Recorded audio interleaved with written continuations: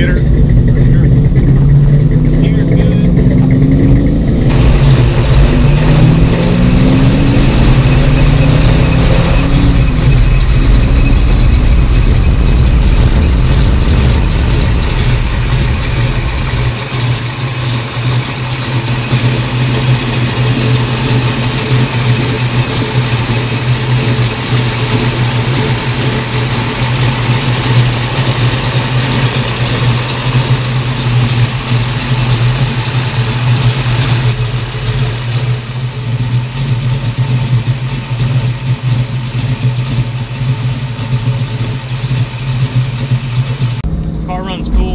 It's got a big aluminum radiator, so even with the AC on, 185, 190 is the highest I've seen it. Typical cruising's about 180, so that's perfect for an old car. That's where we like to see them. All the gauges work well. We just did an oil change.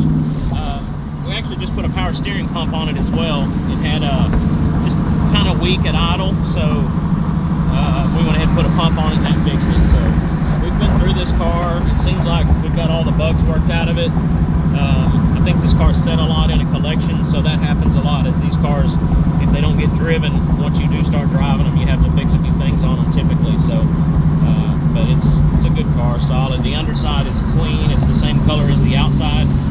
You don't see that very often in Mustangs. Most everybody just, you know, satin blacks the bottom and kind of covers up the ugly. There was a lot of time spent under the body of this car. So, well built, drives good, suspension handling. I mean, it's better than most Mustangs, I would say, in my opinion. What octane are we going to run in it? This motor is going to be a 93 only. I mean, you can probably get away with 92. We put 93 in everything we work on or build, and I even highly recommend like a name brand gasoline, a Mobil, a Shell. We try to stay away from all the bargain fuel centers because their fuel's a little lower quality. So we do, you know, we come to this Chevron for pretty much every tank of gas that we use, so that way we're consistent. That's critical in an old car, is consistency, so that if something pops up, you know it's not, I got some bad gas, I get it from the same pump every time if you can. So just something we do. On a car like this too, this isn't the kind of car like any of these old ones. You can't just throw the nozzle in, put it on full blast and walk away. You've got to sit here and maintain it, because the way these things, the hose drops down, this isn't a factory configuration, so you've got to stay with it, make sure it doesn't run out, especially if it gets on the paint. You want to get it off of there pretty quick, so you know, you just work about half throttle when you're putting gas in.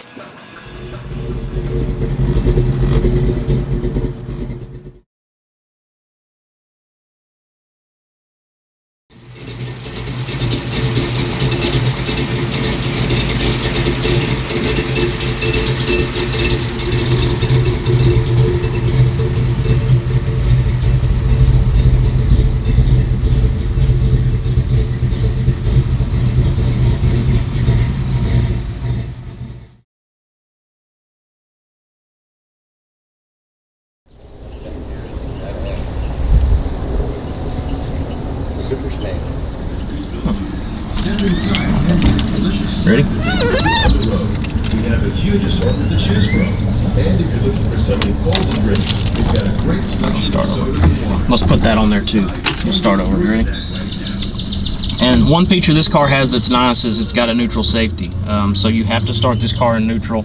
A lot of these cars will take off in gear. That's scary. If you got kids or something, they reach in and it's in gear, it can take off and hurt somebody. So this car has got to be in neutral to start. Pretty easy. Once it's warm, you might feed it a little throttle, but it starts up that easy. We got a good tune-up in it. Timing's right, carburetor's right. So, and you can see it's been sitting here. It's running 180.